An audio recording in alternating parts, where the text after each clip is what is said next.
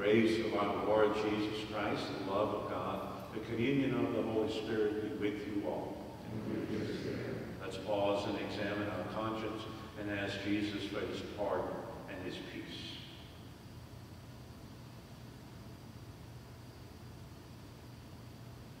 You were sent to heal the contrite heart. Lord, have mercy. Lord, have mercy. You came to call us sinners. Christ, have mercy. Christ, have mercy. You are seated at the right hand of the Father, intercede for us. Lord, have mercy. Lord, have mercy. May Almighty God have mercy on us, forgive us our sin, bring us to everlasting life. Glory to God in the highest, and on earth peace to people of good will. We praise you, we bless you, we adore you, we glorify you. We give you thanks for your great glory. Lord God, heavenly King, O God, almighty Father, Lord Jesus Christ, only begotten Son, Lord God, Lamb of God, Son of the Father, you take away the sins of the world. Have mercy on us. You take away the sins of the world. Receive our prayer. You are seated at the right hand of the Father. Have mercy on us. For you alone are the Holy One. You alone are the Lord. You alone are the Most High, Jesus Christ, with the Holy Spirit, in the glory of God the Father. Amen. Let's pray. Grant, Almighty and merciful God, that we may in truth receive a share in the resurrection of Christ, your Son, who lives and reigns with you in the unity of the Holy Spirit, one God, forever and ever.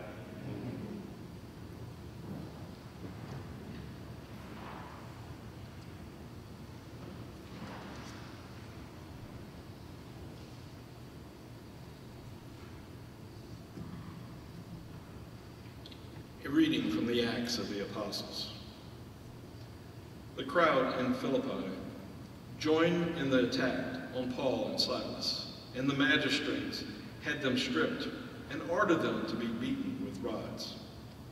After inflicting many blows on them, they threw them into prison and instructed the jailer to guard them securely. When he received these instructions, he put them in the innermost cell and secured their feet to a stake. About midnight, while Paul and Silas were praying and singing hymns to God as the prisoners listened, there was suddenly such a severe earthquake that the foundation of the jail shook. All the doors flew open, and the chains of all were pulled loose. When the jailer woke up and saw the prison doors open wide, he drew his sword and was about to kill himself, thinking that the prisoners had escaped.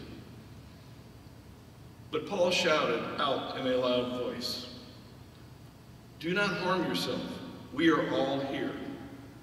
He asked for a light and rushed in, and trembling with fear, he fell down before Paul and Silas. Then he brought them out and said, "Sirs, what must I do to be saved?" And they said, "Believe in the Lord Jesus, and you and your household will be saved." So they spoke the word of the Lord to him and to everyone in his house. He took them at that hour of the night and bathed their wounds, and then he and all his family were baptized at once. He brought them up into his house and provided a meal, and with his household rejoiced as to having come to faith in God. The word of the Lord. Thanks be to God. Our response, the right hand saves me, O Lord. I will give thanks to you, O Lord, with all my heart, for you have heard the words of my mouth. In the presence of the angels, I will sing your praise. I will worship at your holy temple and give thanks to your name. Your right hand saves me, O Lord. Because of your kindness and your truth, you have made great above all things your name and your promise. When I called, you answered me. You built up strength within me. Your right hand saves me. Your right hand saves me. The Lord will complete what he has done for me. Your kindness, O Lord, endures forever. Forsake not the work of your hands.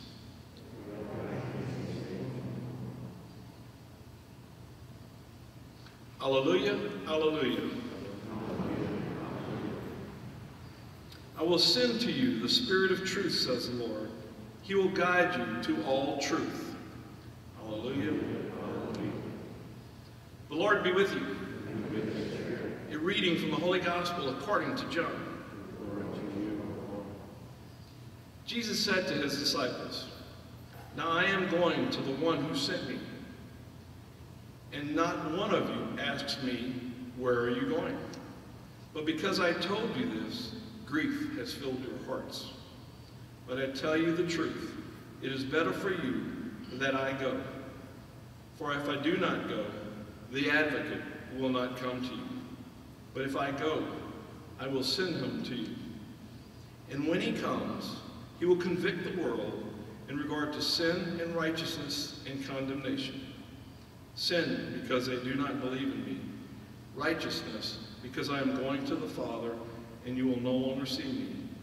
Condemnation, because the ruler of this world has been condemned."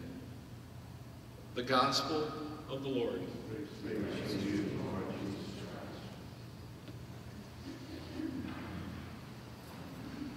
Christ.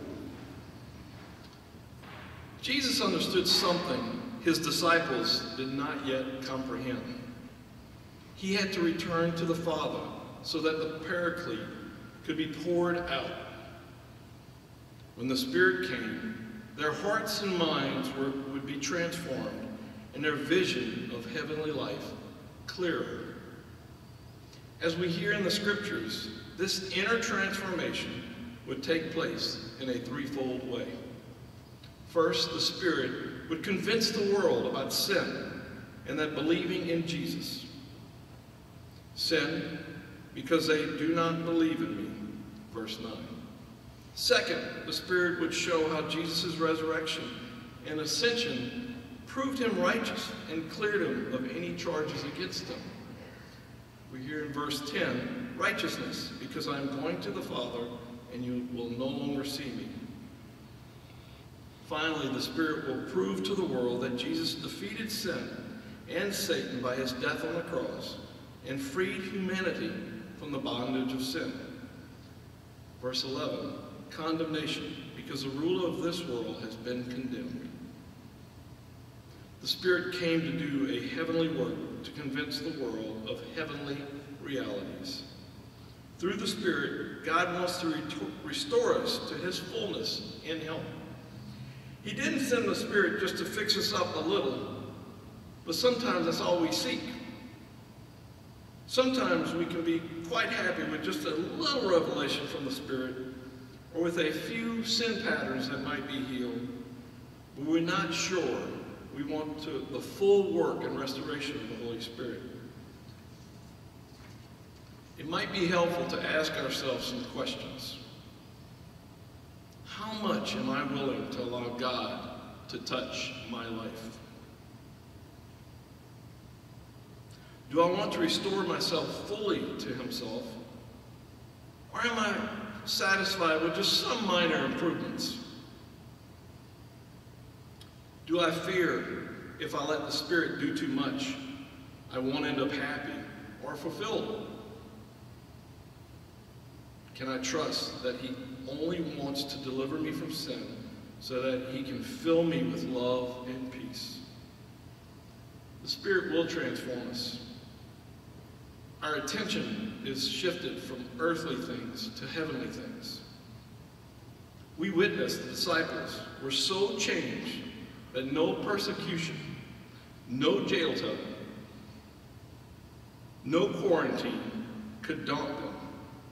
They devoted themselves to Christ with wholehearted love.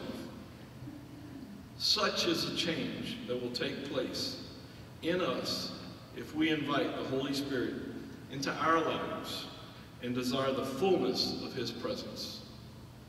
Come, Holy Spirit.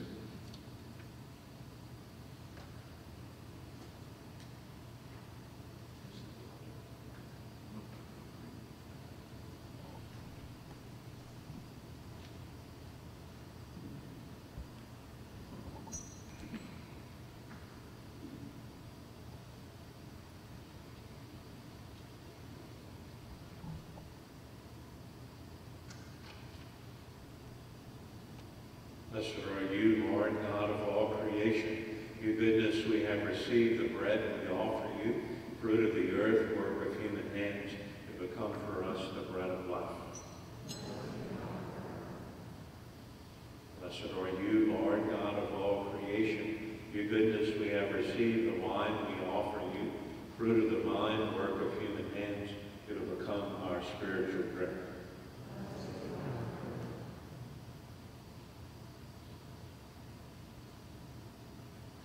Pray, brothers and sisters, that my sacrifice and yours may be acceptable to God, the Almighty Father.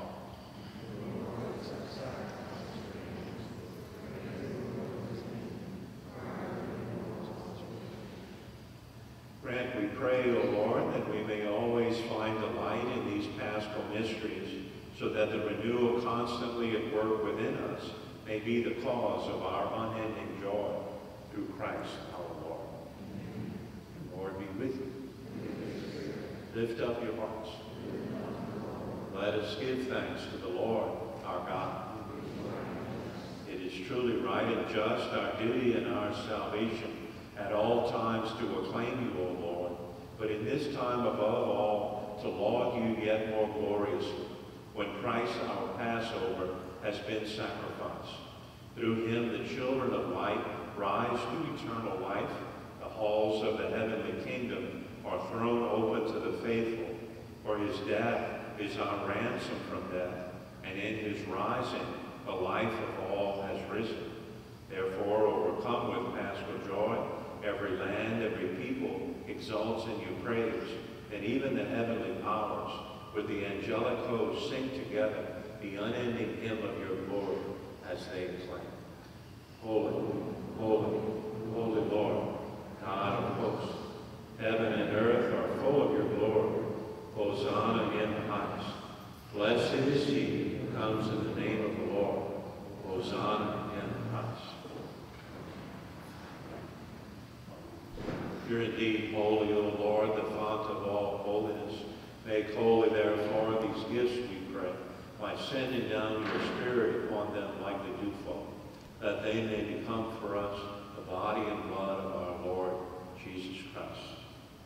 At the time he was betrayed and entered willingly into his passion, he took bread and, giving thanks, broke it, gave it to his disciples, saying, "Take this, all of you, and eat of it, for this is my body, which will be given up for you."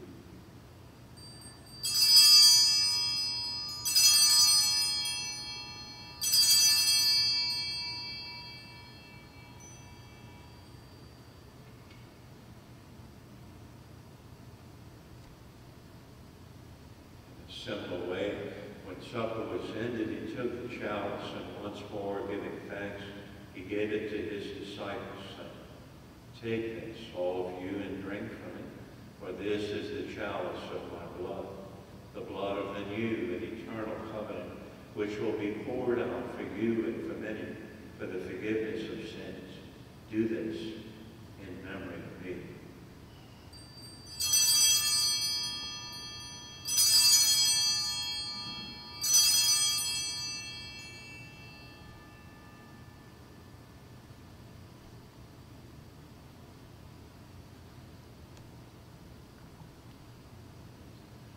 History of faith, we proclaim your death, O Lord, and profess your resurrection until you come again. Therefore, as we celebrate the memorial of his death and resurrection, we offer you, Lord, the bread of life, the chalice of salvation, giving thanks that you have held us worthy to be in your presence and minister to you. Humbly we pray that, partaking of the body and blood of Christ, may be gathered into one by the Holy Spirit. Remember, Lord, your church spread throughout the world. Bring her to the fullness of charity, together with Francis, our Pope, Douglas, our Bishop, and all the clergy. Remember also our brothers and sisters who have fallen asleep in the hope of the resurrection, and all who have died in your mercy. Welcome them into the light of your face. Have mercy on us all, we pray, with the Blessed Virgin Mary, Mother of God, blessed Joseph, her spouse, the blessed apostles, and all the saints, who have pleased you throughout the ages, we may merit to be co-heirs to eternal life. May praise and glorify you through your Son, Jesus Christ. Through him and with him and in him, O God, Almighty Father, in the unity of the Holy Spirit, all glory and honor is yours forever and ever.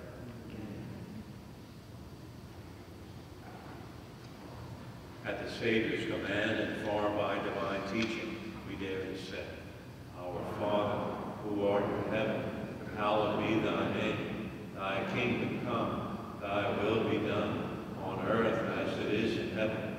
Give us this day our daily bread, and forgive us our trespasses, as we forgive those who trespass against us. And lead us not into temptation, but deliver us from evil. Deliver us, Lord, we pray, from every evil. Graciously grant peace in our days, and by the help of your mercy, we may be always free from sin, safe from all distress, as we await the blessed hope and the coming of our Savior, Jesus Christ. For the kingdom, power, and glory are yours. Lord Jesus Christ, you said to your apostles, Peace I leave you, my peace I give you. Look not on our sins, but on the faith of your church. Graciously grant her peace and unity in accordance with your will, who live and reign forever and ever. Lamb of God, you take away the sins of the world. Have mercy on us. Lamb of God, you take away the sins of the world. Have mercy on us. Lamb of God, you take away the sins of the world. Grant us peace.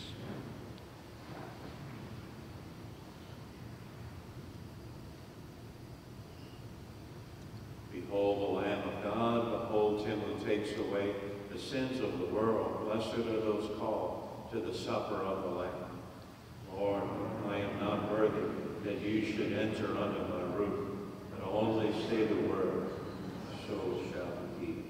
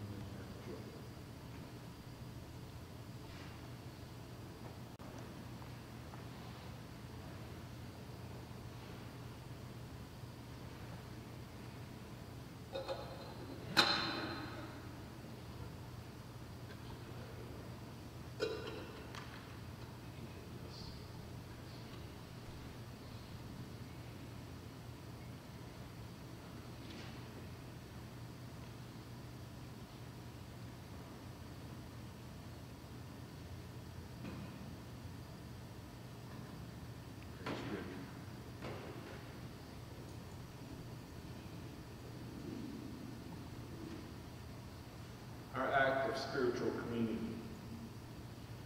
My Jesus, I believe that you are present in the most holy sacrament.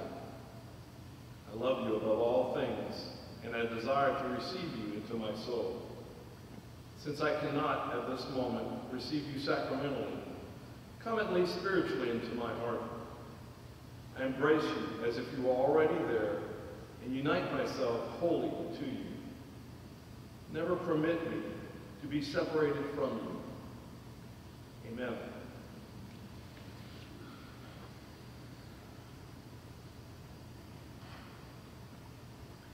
Let us pray.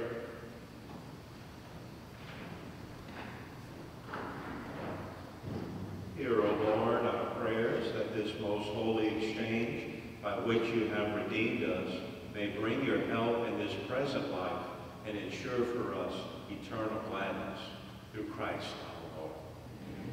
Lord be with you.